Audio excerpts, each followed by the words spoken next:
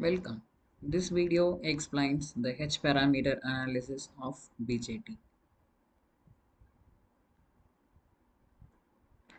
The objective of this presentation lies here to define an hybrid parameter model for a two-port network and to apply the concept of H-parameter to define a BJT amplifier.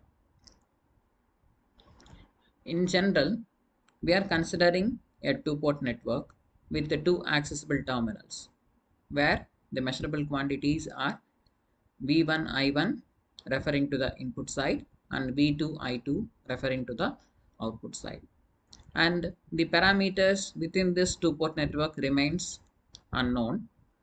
For this two-port network, we can characterize in terms of the hybrid parameters by using the four measurable parameters at the input side and output side. So using the hybrid parameters, we can define the two-port network as the input voltage V1 is equal to H11 I1 plus H12 V2, and the output current I2 is given by H21 I1 plus H22 V2. So here the parameters H11, H12, H21, H22 are described as the hybrid parameters, in short the H parameters of the two-port network. The parameters of this two-port network are defined by considering short circuiting the output side and open circuiting the input side. Okay, by short circuiting the output side, we have your V2 is equal to 0. If V2 is equal to 0, when it is applied to the characteristic equation of the hybrid model, we get V1 is equal to H11 I1, from which the H11 can be defined as V1 over I1, where V1 is the driving point voltage and I1 is the driving point current, that is V by I characterized as the input impedance Zi of the two-port network. And applying to the second equation, we have I2 is equal to H21 I1, from which the parameter H21 is defined as I2 divided by I1, that refers to the forward current gain AI of the network. And similarly, with I1 to be equal to 0, we have V1 is equal to H12 V2, from which H12 is defined as V1 divided by V2, which is the ratio of input voltage to the output voltage, and it is referred to the reverse voltage gain ARV of the network. And the second equation given by H2 is equal to I2 is equal to H22 V2, where your H22 is defined as I2 divided by V2, which is corresponding to the admittance measured from the output side. So it is characterized as the output admittance of the network. So if you see the parameters H11, H21, H12, H22, all the four parameters describes four different possible parameters of the two-port network. That is the input impedance, forward current gain, reverse voltage gain, and the output admittance. So again, we can characterize this equation. This can be considered as an KVL equation, and this can be considered as an KCL equation. So with this, we can derive a model for the two-port network. So the first equation which characterizes the input, that is V1 is equal to H11 I1 plus H12 V2, can be represented as a series combination of a resistance of magnitude H11 and a dependent voltage source of magnitude H12 into V0. or V2. And similarly, if you take the second equation, that is I2 is equal to H22 V2 and plus H21 I1 can be represented as a parallel combination of a dependent current source and the resistance are connected across your output terminal. Now, if you see this, the input side is equivalent to the Thevenin's equivalent, and output side it's equivalent to an Norton's equivalent circuit, right? And these two inputs that in these two equivalent circuits are combined with respect to the common node or the common terminal.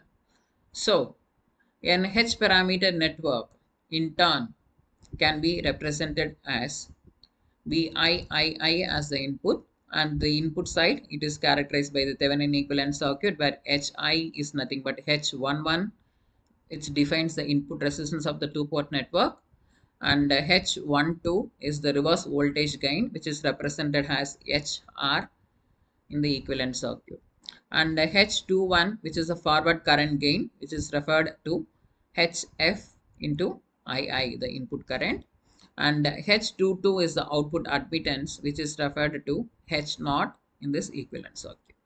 So, for this two-port network with unknown parameters contained in the network with four measurable variables at the input side and the output side can be represented with an equivalent circuit like this.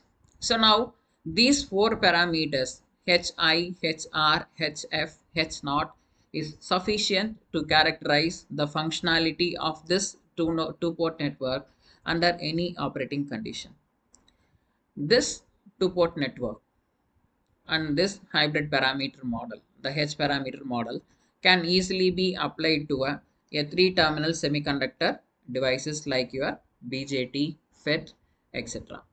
So if you take the BJT out of three-terminal, when it is put into work as an amplifier, one terminal is going to be common to both input and output. So you can have a similar structure. You can see here, this is going to be the common line when we are going to have it in the H parameter model. So the transistor can be represented by its equivalent hybrid parameter model. So you can see here, I am considering the BJT in CE configuration, common emitter configuration, where the input terminals are B and E, that is base and emitter, and output is taken across the collector and emitter. So VCE forms the output voltage, VBE forms the input voltage. Now I can replace this transistor, or I can represent this transistor in terms of its the model, the hybrid parameter model, what we described just now. So here I am considering IB is the base, HIE as the input impedance, and E suffix in the E indicates it's for the common emitter configuration.